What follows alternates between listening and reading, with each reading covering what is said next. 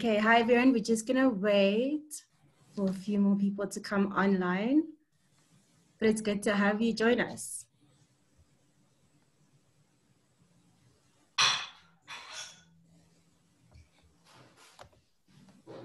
Okay, so we'll start in, let's say in about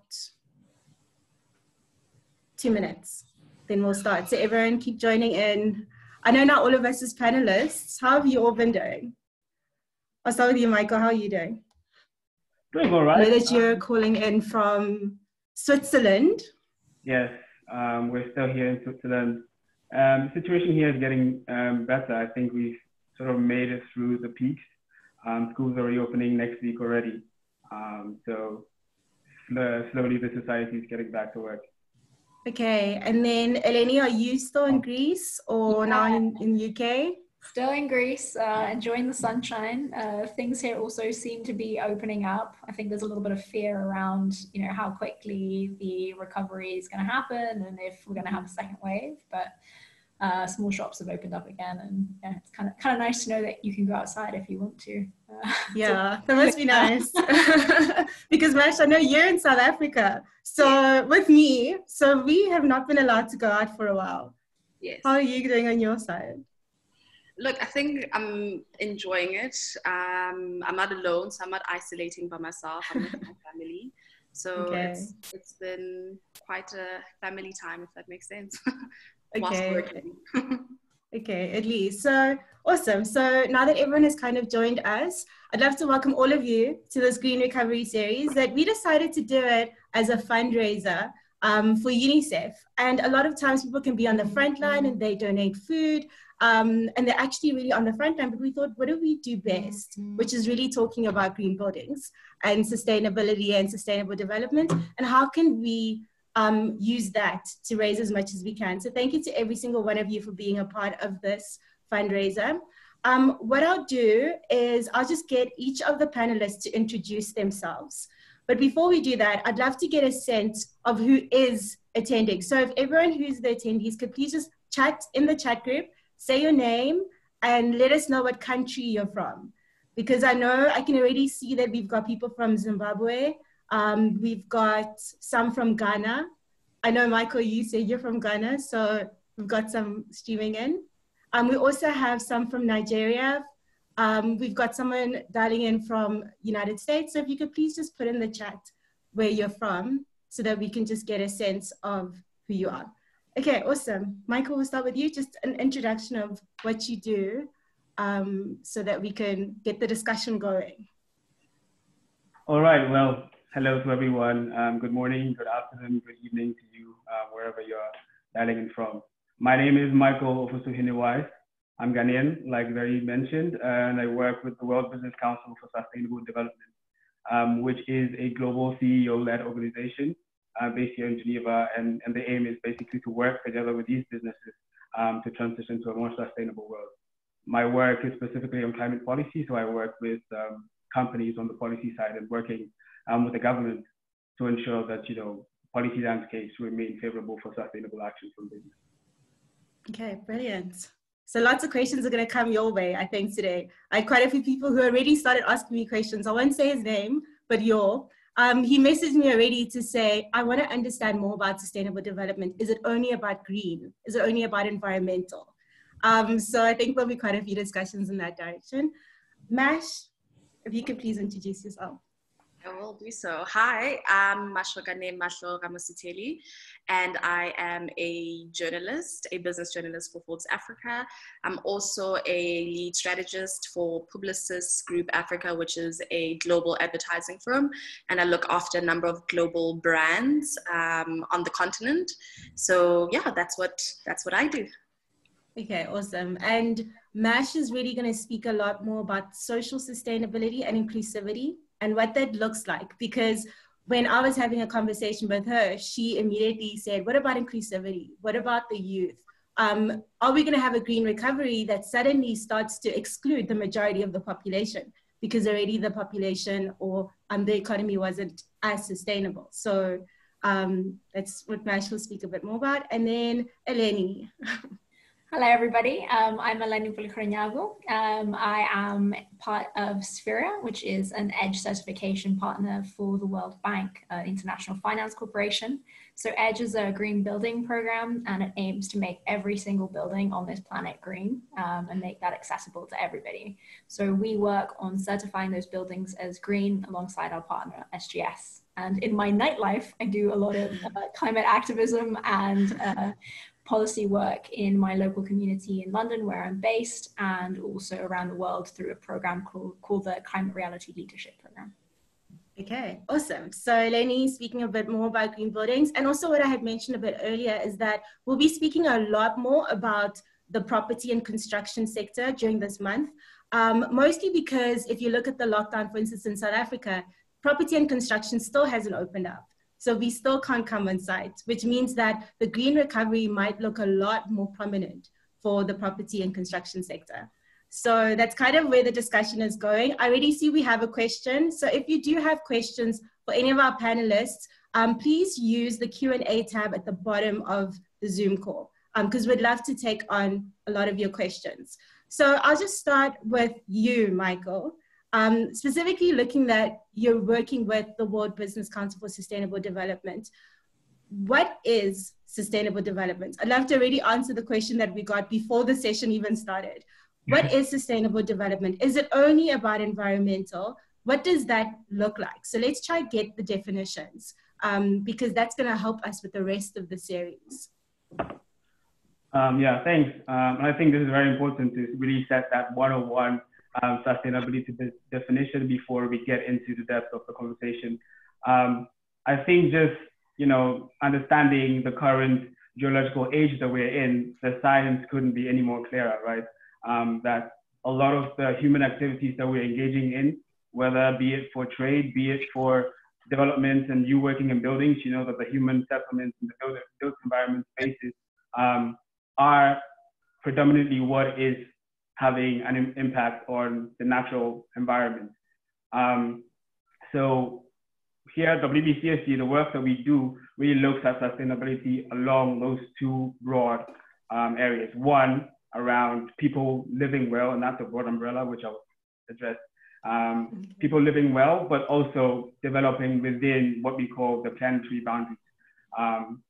Right, so when we look at sustainability, we look at it through the broad lens of the entire Sustainable Development Goals, which has elements that deal with society, with the economy, but also with the natural environment. So when we talk about sustainability, it's not only about the environment, nature, biodiversity side of the whole equation, but it also looks about it looks into the societal issues. How do we develop in a way that lifts the social floors, but does that in a way that keeps us within the boundaries of the planet, that we are not extracting resources and developing in a way that will irreversibly damage the planet that we in a way need to sustain life, because we need to help society. We need to develop together to ensure that by people living well, people have access to education, to good health, to well-paying jobs, and a general sense of well-being. But we can't do that at the detriment of the natural system. So I think, yeah, in a nutshell, that sweet spot, that delicate balance between people living well and developing whilst maintaining the boundaries of the planet, which is sustaining our life, is also very much respected, is where you can find true sustainability. Okay, and so based off how you're defining it, would you say that even before COVID, we were living sustainably? Because a lot of people now are saying everything is crashing, but was everything kind of going in the direction of crashing anyway? So what would you that's a very interesting question. And I think, that's what the COVID pandemic has, done for us, is kind of taken a little bit, the veil off our eyes, because like I said, the science has been clear to us for quite a while. The IPCC, which is the intergovernmental panel, sent us a good signal in 2018 when they published a special report on 1.5, which was a clear signal that the way the world is going to have an irreversible impact on on the environment and the climate specifically if we didn't undertake clear and deep decarbonization across all systems. A few months after that, the Intergovernmental Panel on Biodiversity, IPBES, also published a report on the impact of human activity on biodiversity. And one of the key lessons was, from that report was the fact that close to 1 million species, we're going to be on the verge of extinction. So these signs have been coming from the scientific community over a while now. And, the approach to sustainability has more or less been, very lip servicey, in the form of commitments without any real follow through. So what the pandemic is doing right now is really, stress testing how we've acted on sustainability. And I think it's safe to say that along many of the indicators we have failed. And so that's, really how we need to think about the future. And that's also why this session is very crucial. How do we think about moving forward? What kind of future do we want, to project? We can't keep on addressing sustainability the same way we've done in the past. Exactly. And I think that's exactly the point of this session, is what kind of future do we want to project? And also what kind of future do we want to build? And that kind of speaks a bit to what you're doing, Eleni, in terms of, would you say that we've been sustainable in the way that we've been building our buildings? And based off that, would you say that what the coronavirus has really done is started to expose things, because buildings are such a large contributor to climate change? So would you say that we've been sustainable, and what impact would buildings really have in terms of helping to alleviate a lot of the problems that we're having? I will echo Michael that I think we're not living sustainably, and we haven't been for a very long time. And there's major changes that need to happen for us to really be able to mitigate the damage that we are heading towards. Buildings play a really big chunk of global greenhouse gas emissions. So buildings are about 15% as of 2011 or 12 data, so they could be even more right now. And I think buildings are an interesting one because they're something that we take for granted, but we're in them all the time. Whether you're at work or at home, and especially now being in lockdown, you're starting to realize the role that a building plays in your life. And it's really, I think, lockdown has brought to light particularly the inequality around buildings. So the people that are suffering the most, the people that are most vulnerable, are also in buildings that aren't particularly healthy for them right now and aren't really helping them. They don't have access to green spaces if they can go outside, for example. They are in very small spaces that might not be ventilated well, etc. So what we're seeing is, in this lockdown, these inequalities of buildings just being exacerbated. But there's a significant opportunity. And I think the vision that Edge brings, and the vision that for me got me really excited about buildings. So I didn't originally have a background in buildings, but Edge kind of gave me a glimpse into a future where every building could be green. Because what we've been doing right now is that green buildings are luxury goods. They're the really high level Amazon, Google headquarters of the world, covered in solar panels and green roofs, and they look beautiful.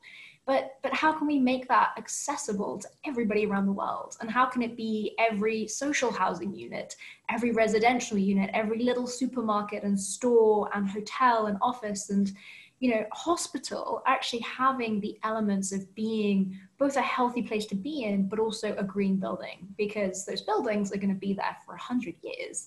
They don't, go up and down in a day. They stay there for a long time. So I think, as we reimagine the future and as we think about the green recovery, in the past, recovery has looked a lot around infrastructure. So building bridges or roads or areas to help kind of reinvigorate the economy. Could we be looking at a recovery where we are reinvigorating the economy by looking at greening existing infrastructure, existing homes and buildings, but also building those green buildings moving forward? And I think it's interesting because you said the question of, or the statement of, how can we make it more accessible to everyone? And we'll probably touch on that a bit more when we speak about some of the challenges with the green recovery, because I know there's quite a few who are attending, because I recognize some of the names, who would often have arguments with me about buildings cost more, green buildings cost more. Why should they do it? Why should it even be a priority? And now with so many people who may be feeling the pressure of the coronavirus, should it be a priority? So we'll definitely get back to that now. But just following up on that, Mash, in terms of inclusivity, so same question to you, have we been going in a sustainable trajectory when it comes to just how we've been growing as Africa and economic growth as Africa? Have we had inclusive, sustainable economic growth, in your opinion? Thank you, Vere. That is a very good question. And really, the word to focus on is inclusivity. And the way I see it, I see it in two parts. The first part is that the word inclusivity in the economic space has really been removed from how businesses and the government sees economic growth. And so for a very long time, the green economy has almost been seen as a nice to have, a something that you can put on your triple bottom line at the end of the year and say, tick, versus being seen as part and parcel of the engine that will grow societies, that will grow businesses, and that will grow profits. And what I'm seeing in my sector, from even a marketing and advertising perspective, 35% of consumers are interested and are looking to purchase from brands that show sustainability in terms of the way they source their inputs, and right through to production all the way to distribution and selling it to the consumers. The second part that I see it really is through the lens of COVID-19. And COVID-19 has brought this opportunity where a lot of industries, sectors, and economies have halted. And this has given us an opportunity to almost to reset, to start from scratch, if that makes sense, and the type of conversations that are being explored and should continue to be explored are decentralization and hyperlocalization. And when we talk about hyperlocalization, you're really looking at how can we reinvest in township economies. As Eleni mentioned, a lot of these township economies or informal settlements are overcrowded with buildings and property that is not good for the health of the people who are living in them, nor for the environment. And so how do we start empowering the communities within these informal sectors and the areas that they live in? And particularly in Africa, you find that there's a lot of property that is left unused, so instead of reusing buildings that are existing, we build more buildings. That is true. So the opportunity that exists now with COVID-19, that everything has halted, is how can we use the existing buildings and almost refurbish them in a green and safe manner that can serve the communities that they exist in. Okay, and that's exactly it, because we find that before COVID, we definitely were having a very consumerism mindset. We just wanted to build more, we wanted to use more, we wanted to eat more. I mean, I don't know how many people have changed their clothes since being in lockdown. I think people have kind of stayed in the same pajamas for the last 2 weeks.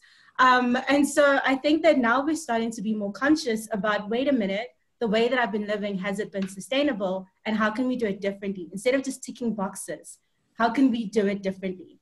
And so that kind of brings me to Michael again. So just in terms of business, what were some of the challenges that you would say? Oh, and just a quick note, I see that there are some questions in the chat. If you could please ask them in the Q&A, that makes it a lot easier for us to navigate. And we'll definitely have a look at the questions closer towards the end of the session. But Michael, just in terms of ticking the boxes and businesses, what would you say were some of the challenges that businesses were having in terms of achieving sustainable development, especially within the framework of the SDGs? And really, like, quickly, because this would take an entire session to really just talk about the challenges and how to overcome them. But maybe just high level, maybe if you just pick one great challenge that businesses were having, and how would you say they could have overcome that challenge, or they can overcome that challenge? And specifically in the African context where we have competing priorities. Well, I'll just use my experience, and you're right. There are so many challenges. We could spend the whole hour talking only about challenges, but I will try and break it down into perhaps maybe 2 or 3, and take the broad approach of just the internal challenges and perhaps the external facing ones as well. So looking at the internal challenges, I mean, the companies that I work with mostly have the issue of internally aligning, within the entire business. You have a lot of companies that have, a sustainability agenda, run by 2 or 3 people in a sustainable development, right? And that is something that it doesn't translate through the entire organization. So they seem to be in the corner pushing their own agenda. Meanwhile, you have other people in the organization, the CEO on the board level, mid-level management, and the actual employees who have to go out and implement these things, not exactly knowing and buying into the entire idea of, you know, moving towards that sustainability goal. So that seems to be one of the major things, and that internal alignment is very key to ensure that every single person within that organization is on board with the journey, be it for climate, be it for, you know, equality within the company, be it, you know, just inclusion within the company. And that's one of the things that we do to help companies align this goal throughout the entire company. So that's one. And the second problem or challenge, which is, perhaps one of the biggest, really is the policy landscape. Right? Because in most cases, companies, even those that are forward-thinking and leading and would like to come on this sustainability journey, specifically on climate, find it difficult to get incentives or, you know, other reasons why they should invest in, for example, renewables, when their peers and peers in sectors, in most cases, are still reliant on fossil fuels and other, you know, relatively cheaper ways of getting their energy, which makes them, in the end, not the most competitive, right? So it's really about, you know, getting the landscape or the policy landscape to support these companies who are taking the initiative to be more green, to be more sustainable, and helping them, you know, showing solidarity in the kind of work that they're doing, so that at the end of the day, they will have the confidence to move. And then finally is around, you know, leveraging this activity with investors as well. A lot of the work that companies do at the end of the day depend on how well they are also able to meet the investor demand. Investors want their money quickly, and investing in some of these renewables and all of these broad sustainability agenda takes quite a while to pay back. So they have to deal with investors and in a way navigate that long payback period. And also just, you know, clarity in the standards and how they report, report on emissions, on things like, you know, social equality within the company, diversity within the company. All these things have to be reported in a way that will help investors drive the best decisions for the, you know, most sustainable companies. But it's, in most cases, they are not aligned. And investors are like, you know, this is great, but we need to be able to compare it. We need benchmarks. We need clarity on how we can compare the work you're doing on sustainability with other companies. So we also work in standardizing some of these efforts to make sure that the landscape is equal for all the companies. Okay, and that's so good. I mean, that's exactly why I said that that's almost an entire day. That's an entire workshop just to be able to get people to align, to get the policy going, because in terms of sustainability, it has to be about the public sector, private sector, and research institutions all coming together to solve problems. And then also obviously trying to incentivize, because sustainability has often not seen as competitive.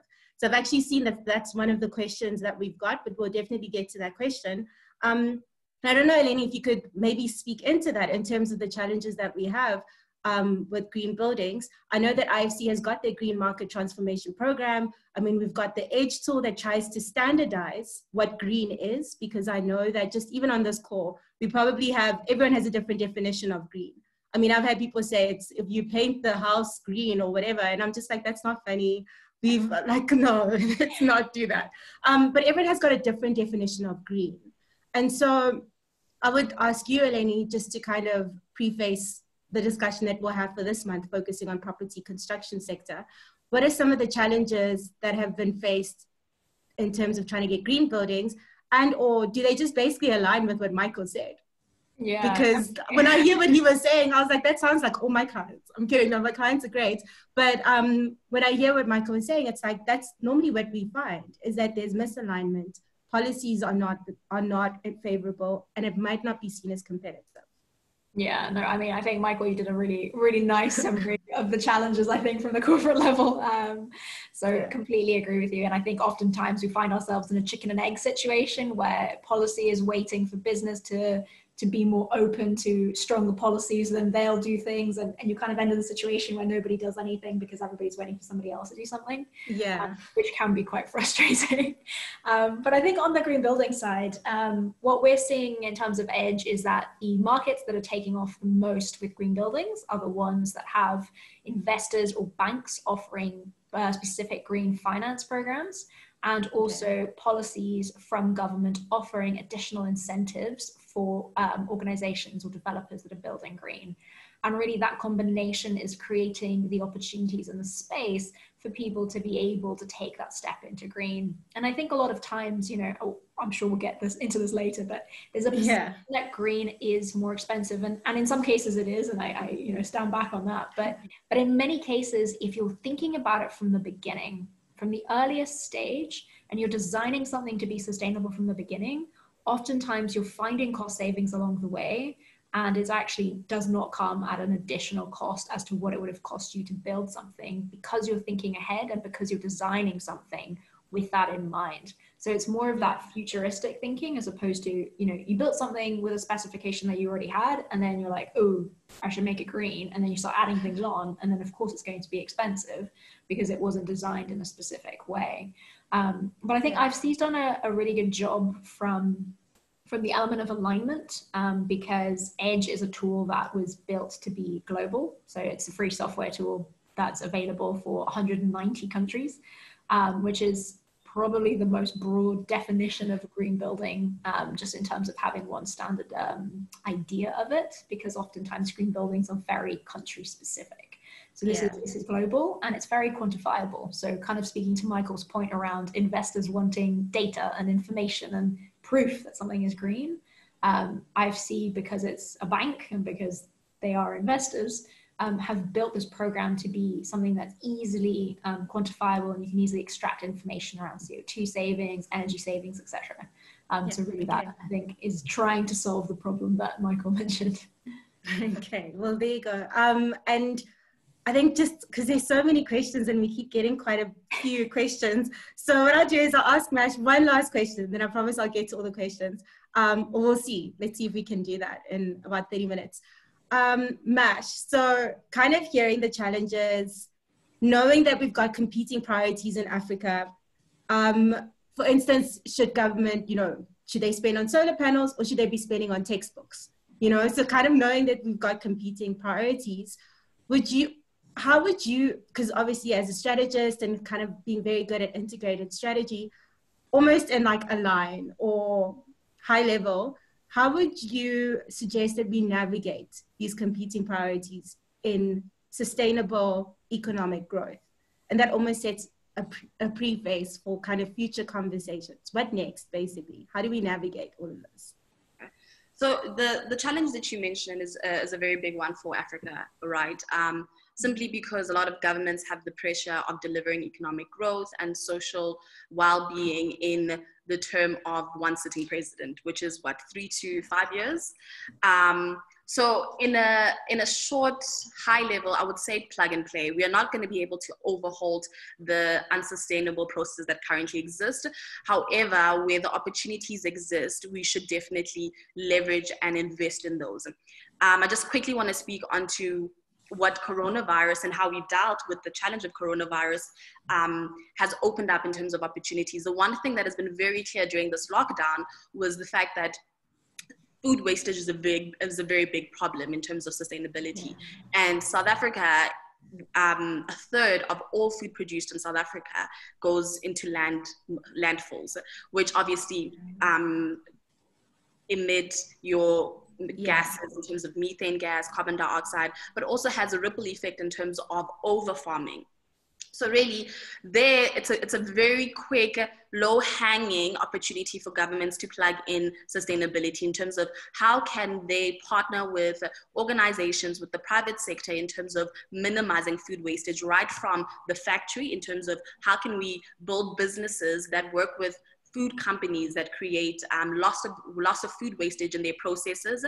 How do we, in terms of when it's at the retail stores and it's about to expire, instead of them throwing them out just before it's about to expire, how do we redistribute to those that are hungry? Because we know in Africa, food wastage, where we have a population that is hungry, and during COVID, this has been really, really amplified. And so there are opportunities that exist in Nigeria.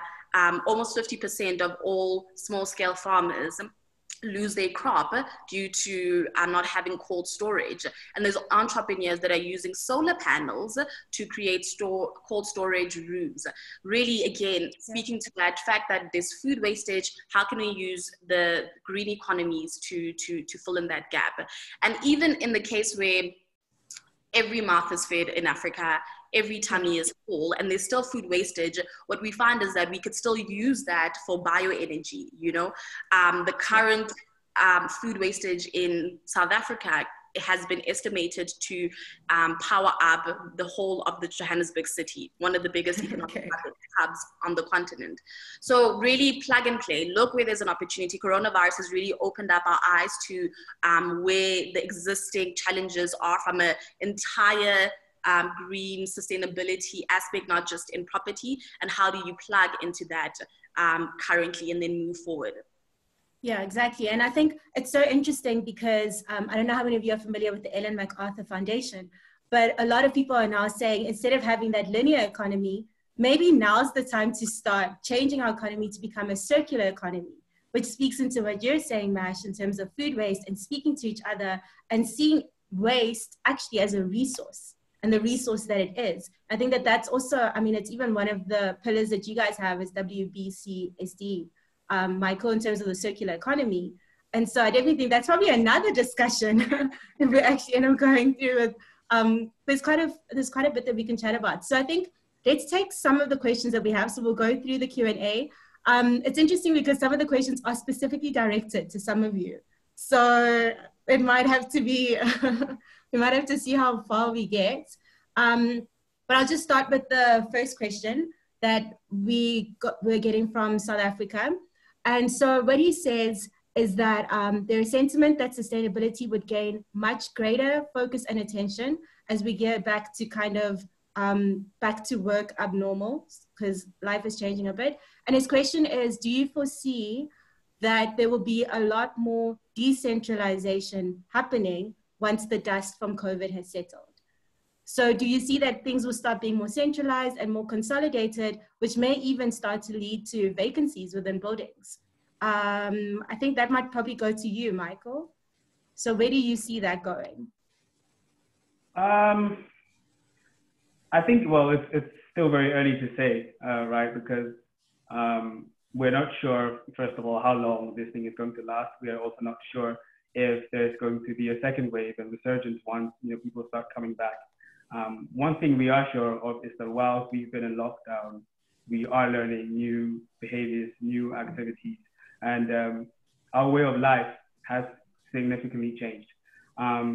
That in a way could lead to businesses, rethinking how they would move forward in terms of, how many people they actually need in an office. We've realized a lot of organizations that in a million years didn't think, could transform their business to be working fully online are now completely switched to a cloud system. Big corporations with thousands of workers are almost now working at least like 60-70% remotely. So moving forward, companies are going to have to rethink what it actually means to run a business. You need people to congregate in a space for 8 hours before work gets done, or these new norms can lead to new behaviors as well. And that's the thing that I was actually going to mention around the co-benefits of these kind of actions as well. Is in a way being propelled into the fourth industrial revolution, whether we want it or not. The rate at which we are leveraging key technologies is unprecedented, if I may use that word again. But indeed, there are co-benefits when it comes to sustainability as well. You see how much energy savings you're having for the business in those buildings that are no longer being run from 8 to 5. The number of emissions that staff are saving because they don't have to travel. All of these benefits are something that company can now actually leverage and use to secure cheaper loans on, green bonds and green investments as well. So there are co-benefits, and that could facilitate, this new world where sustainability becomes the new norm. But I think it's still very early to say. Okay, so kind of following up on that, we've got a question from Mozambique, where the question is, then what is the future of office buildings with the pandemic in mind? Are we going back to normal, or is there a new normal? And how will that improve the sustainability of these buildings? But now if you're looking at sustainability, remember it's economic, social, and environmental. So what will happen to the offices? And I know that that's an entire discussion, so we're actually going to chat about that next week with the State Intel, but kind of overview, what next with offices? Like I said, I think it's too early to say. I can't say a definitive answer. I don't think there is a right or wrong answer, because we just have to watch how the situation unfolds. My only issue with how these spaces will evolve, and especially within the context of Africa, well, I would draw some inspiration from what Mashokane was saying earlier about inclusivity, right? Because all of these places of work usually have some auxiliary workers, right? Cleaners, staff who need to be present and need businesses to go on so that they can also take care of their families. So now that businesses are revising how they approach these things, how do they make sure that these new plans to save on energy, to save on CO2 emissions through travel, do not come at the detriment of these vulnerable people who actually rely on being in the office so that they can come and clean, and so that they can come and help out. So they need to be also included in those plans to make sure that they are not left out. And that's a whole conversation on what we refer to as a just transition to sustainability. So how does the transition to this new era of sustainability remain just, and make sure that no one is left behind? Yes. Okay, that's a very good answer. Mash, do you want to add to that, or would you like me to go to the next question? I'd like to quickly add on that, and a bit touch on decentralization. I think one of the things that property developers need to think about is what can their value add be to the corporates that they obviously have clients of. So, tenant installations could be a way that property developers can look at cost saving for their current client base. We know that in Africa, electricity is a supply that isn't always guaranteed, but the one thing that we have all aligned is that if anything should remain on is Wi-Fi and connectivity. And so maybe from instead of using generators to power up your wireless and your data, etc., use solar panels. So I do think that there's a new value proposition that property developers need to look at specifically for their clients. If you add solar installations, you might save them even costs from an electricity spending.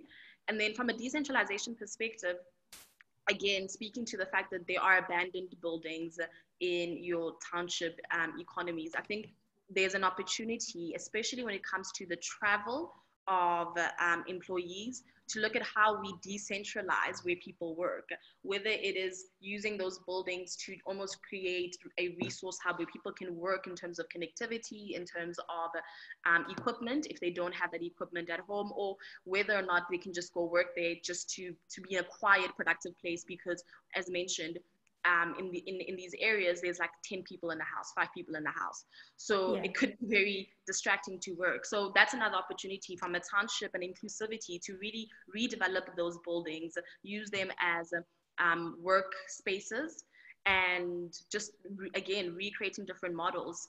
It helps with the people who already live in those communities to maybe just not travel and emit more greenhouse gases, and just really travel 5 kilometers versus currently 20 to 30 kilometers to your central economic hubs.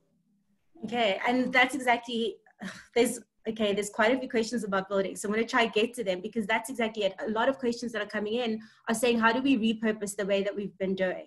A lot of questions coming in are saying, will there even be a new normal? Like, what will that look like? Or will we go back to business as usual, and will we go back to the normal?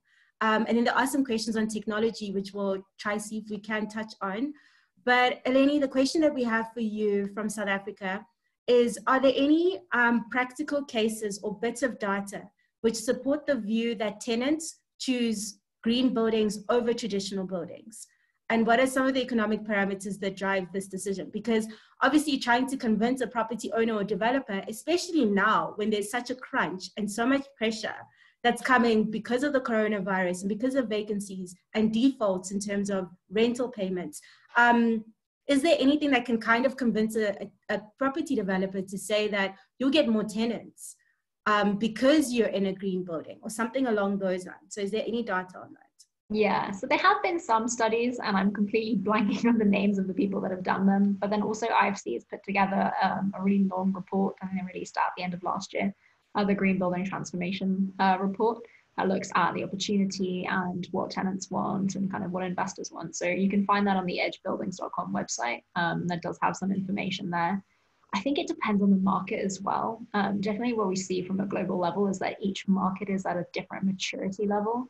And so the requirements from tenants, the requirements from investors vary so much country to country.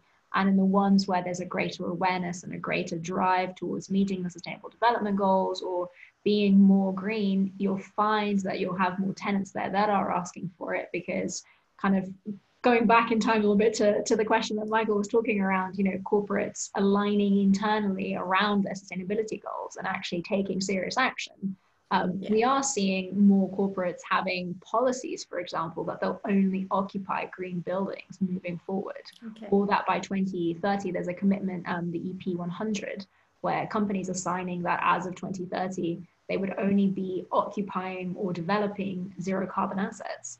So it's still not a huge portion of companies. I think there's about 100 that have signed on to that, but that's gaining traction. And I think despite coronavirus and the crunch that we're seeing right now, the future is still green and we still have to be sustainable. That's not going away. It's the crisis that we will face once we get over this current crisis. Yeah, exactly. But, you know, that's why this recovery plan is so important now. And it's so important to think through the next steps, because coronavirus hit us out of nowhere. We never prepared, clearly, and we're all kind of scrambling around to figure it out.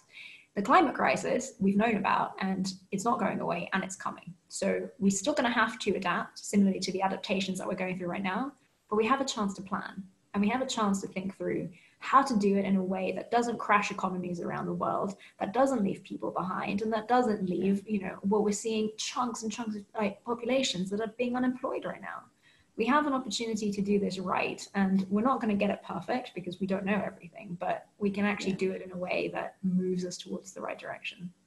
Yeah, and I'm just thinking now, even Michael, I mean, the council has got 200 CEO-led businesses who want to be sustainable. So they really want to walk on that journey. Would you say that there's kind of, like, what would you say their driver is? To say that, hey, I'm going to put my hand up and I want to be more sustainable? Well, I think there are quite a few reasons why companies would want to join an organization like WBCST and to champion sustainability. And one is basically because the science has told us that this is coming. And if you are a business that wants to, you know, be around by 2050, you need to start taking action on sustainability now. We've seen what is going on with the markets right now, and it's clear that those companies that are taking, you know, ESG seriously, that are acting on environmental, social, and governance issues, are performing way better than those that are not. So that is definitely one clear reason that companies would like to be there. Some people want to also be ahead of the curve. I mentioned earlier around, you know, the issues with the regulatory landscape. We've seen signals around the world that these regulatory shifts are coming. The EU is in the middle of, you know, negotiating a very big Green Deal, which is going to set them on a pathway to climate neutrality. So the regulations are in process, and businesses want to know how to navigate those. So they're not going to wait for those regulations to come before they start that journey. They are working with their peers, companies from other sectors, to make sure that they understand, you know, the climate risk, the opportunities, and the financial implications for them, so that they can, you know, invest in the right kind of energy sourcing, invest in the right kind of buildings, invest in a future that will comply to, you know, the sustainability landscape. And I think the third one, and I'll just leave it at that, is also around, the social awareness we've seen around the world, the Gretas of the world, and the masses that they're mobilizing to call on corporates to actually start changing. The demands from customers are shifting. Customers are, looking for green cars. They're looking for green buildings. They're looking for green products. They want to, consume sustainable products. And if you're a business and you're not thinking about these things right now, you might have a market share, but it's not guaranteed in the next 15 years. So a lot of these companies, are thinking along those long-term sustainability goals, and just making sure that they are in the right, group of companies that have set that level of ambition for themselves, to learn from each other, to collaborate, to innovate, develop tools that they can leverage to be ahead of the curve. Okay, that's perfect, because it actually speaks into the next question that we have. So one of the comments that we got from the chat, and please do feel free to keep chatting, it's just with questions, please put them in the Q&A tab, but it's from Côte d'Ivoire, and the comment is that the Ivorian building market is very much hard to change to sustainable unless they know it's going to bring them more tenants, or unless there's an incentive. So we're finding that certain countries have that. So I think the question is for Eleni, because it leads on to another question we got from Nigeria. And the question is, specifically to you, Eleni, is given the marginal cost increases of building green, which already is a statement that maybe you might want to speak into, is there really marginal cost increases of building green? Do you think that we can mainstream the practice in Africa? So can we really get green buildings in Africa? If we're looking at environmental sustainability, without providing access to affordable finance. And then the second point, which is answering two more questions at the bottom, is can we get green buildings without access to education? So there was another comment that said that in schools, they're currently not learning about green buildings. They're not learning about sustainability. They're not learning about the SDGs. So given all of this, that the market is a little bit sticky unless they know that there's an incentive, how do we get this in Africa? Can we, should we just give up? Definitely don't give up. And I like that the second set of questions kind of answered my thoughts on the first question. So you're all thinking ahead. But I think, the comment around the Ivorian building market is exactly the challenge. So it's very hard to have tenants demanding for green buildings if there isn't the education and awareness of the tenants and the broader community in the market. And that's what I was talking about earlier with the maturity, in terms of if everyone's aware of green buildings and everybody's demanding green buildings, then it's creating a cycle where developers are building more green buildings, and then more tenants are demanding it, and it's kind of all moving in tandem. When you don't have that, it's very difficult to kickstart green buildings and make them really commonplace. And I do think education plays a serious role, but absolutely, I think market drivers need to be in place.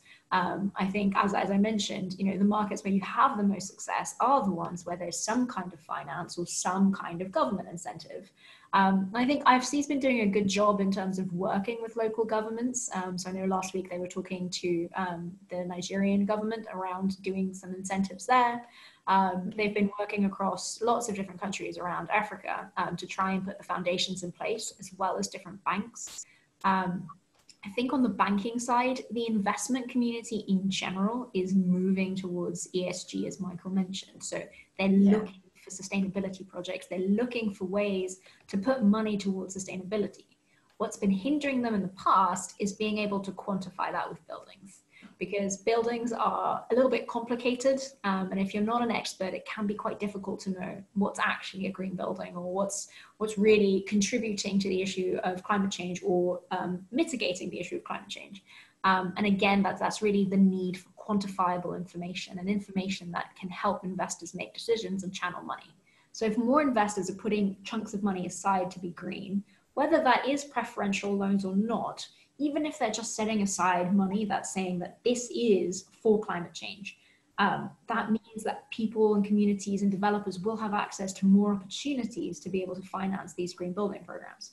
And I will say, on the subject of the marginal cost, again, in some cases it is going to be more expensive, but that's not necessarily true. It's not the status quo statement that green buildings are more expensive. We're seeing social housing being built around the world that is green. It's possible. It's not a luxury good. It's absolutely accessible. It's just about thinking ahead and thinking strategically about how you design buildings to make sense in your climate. I think that's key as well. You know, you see what is seen as a beautiful building, for example, is a big glass building. Put that in a sunny country and try and cool that down. I mean, yeah, exactly. You've created a greenhouse. That's not appropriate for every climate, and that can't be seen as the building that we're all striving towards. You've got to think local. And again, I think to Masha's point, that localization and really thinking about the community's needs is just another key part of this. Yeah, exactly. And we have 9 minutes and so many more questions. So we're definitely not going to have time to take them, because I'd love each panelist to kind of give their final statements. But I think just touching on the topic of sustainability, the main idea of this whole conversation was to just start the conversation and specifically look at how do we define it. And also maybe to highlight that sustainability is not just environmental sustainability. Sustainability, as we can see, is economic sustainability, social sustainability, as well as environmental sustainability.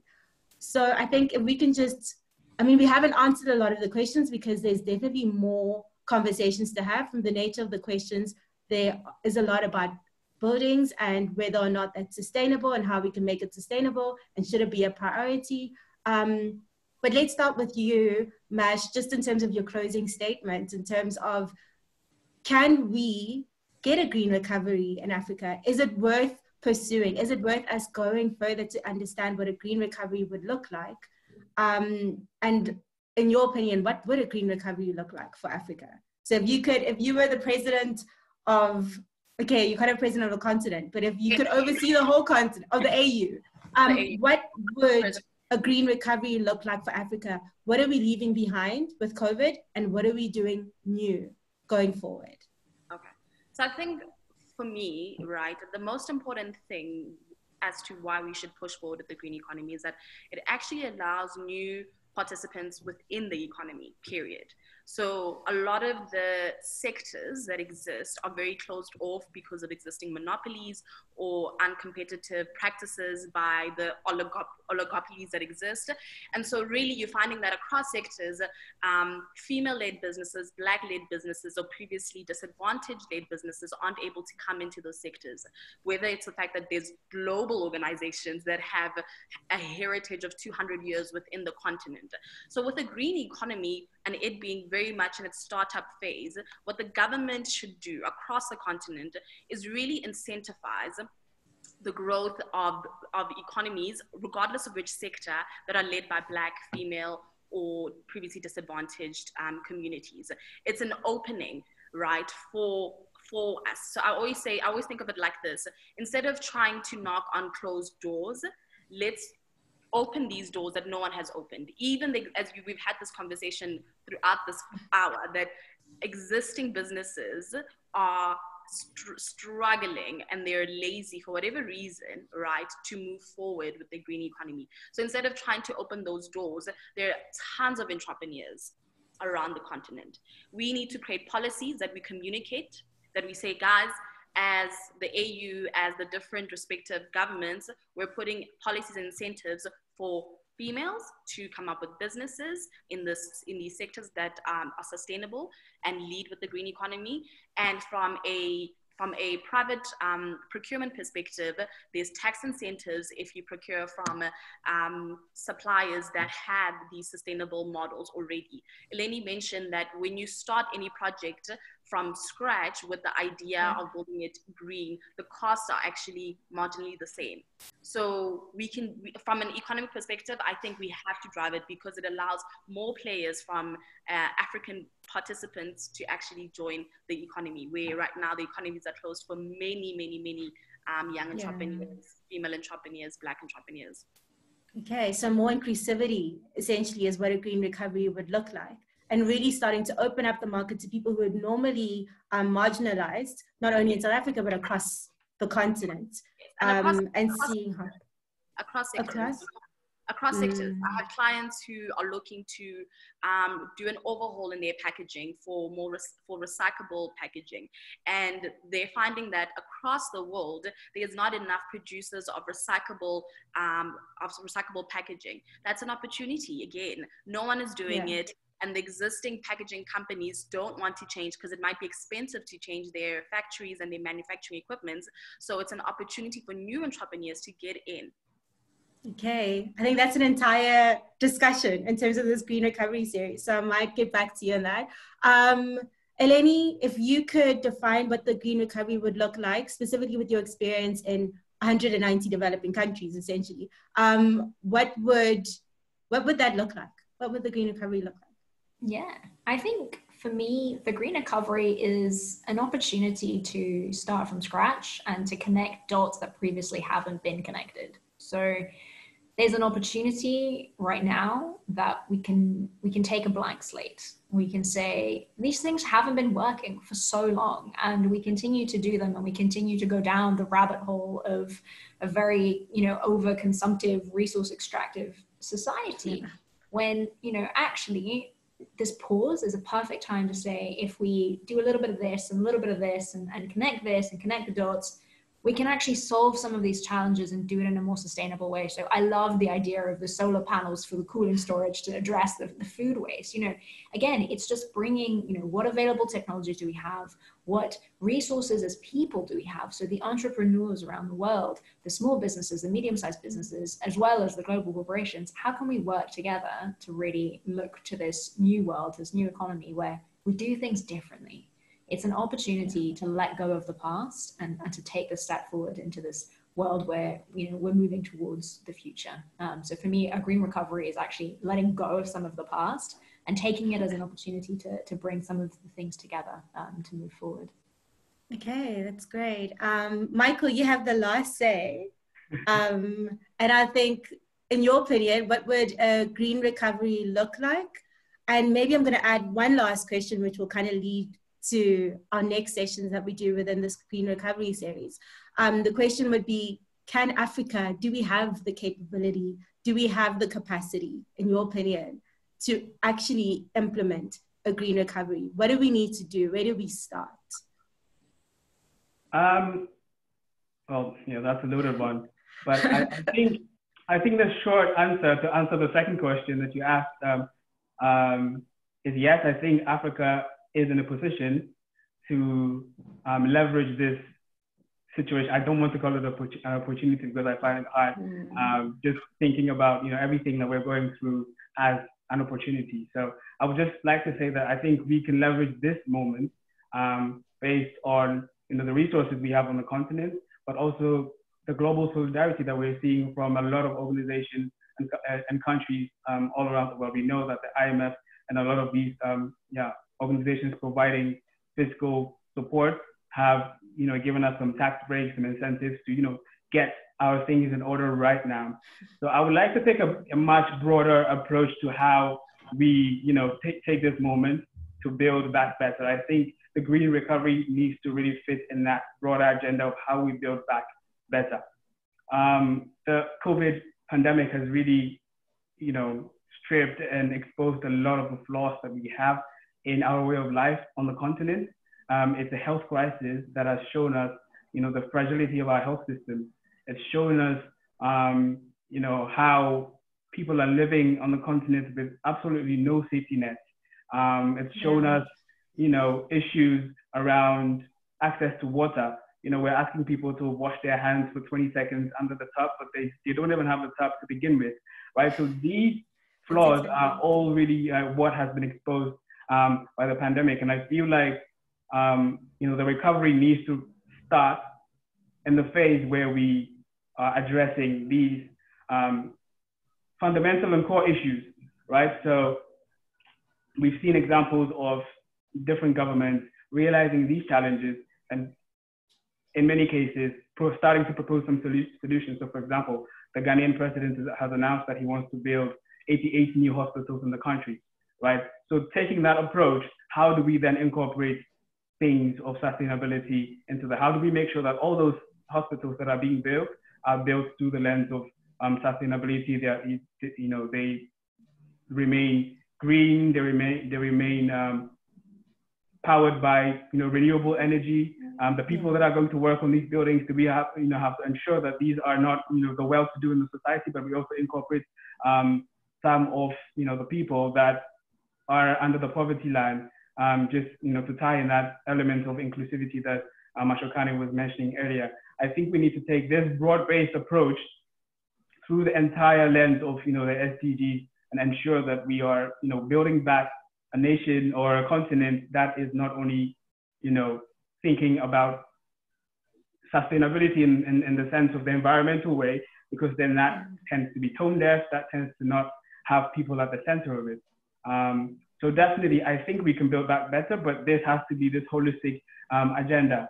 But just zoning in on just perhaps the climate agenda, I think we are in a position as a continent to be, well, an emerging leader on climate, for example, because 2020, under the Paris Agreement, is the year that countries are supposed to submit revised climate commitments, right?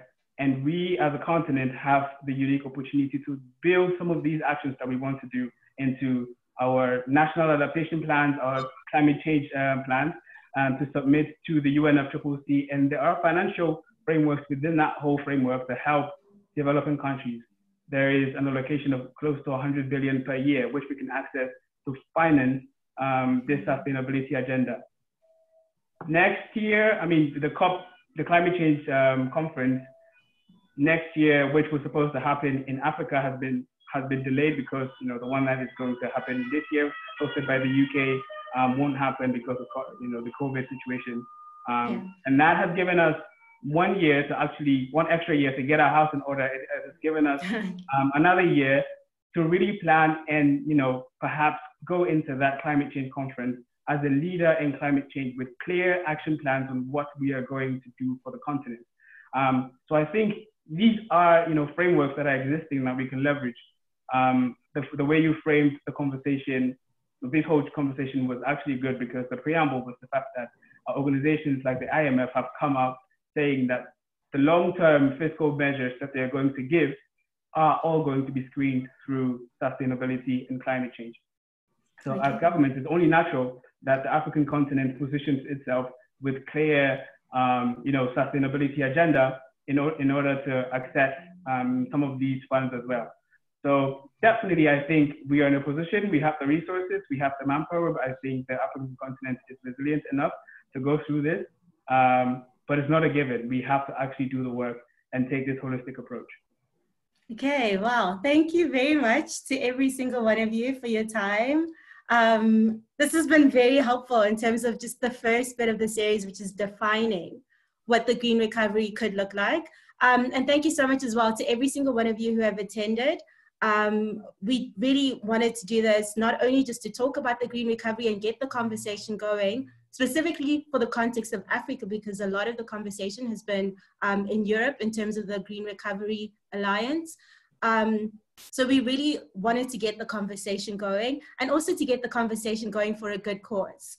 So we thought that UNICEF would be a great beneficiary for a conversation like this, because children are really the most impacted, both by the pandemic, but also by climate change. So we really appreciate every single one of you joining the conversation.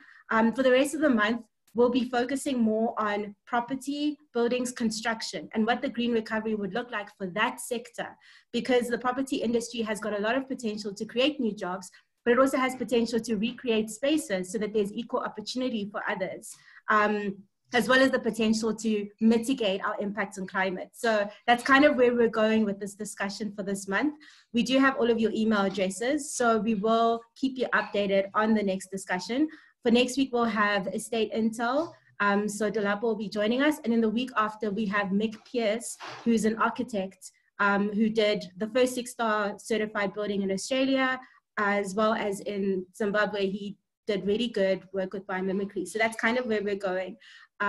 So thank you for joining us. Thank you to the panelists. You guys have been amazing virtually. I love that we could link in from across the world, literally. So thank you very much to everyone for joining us.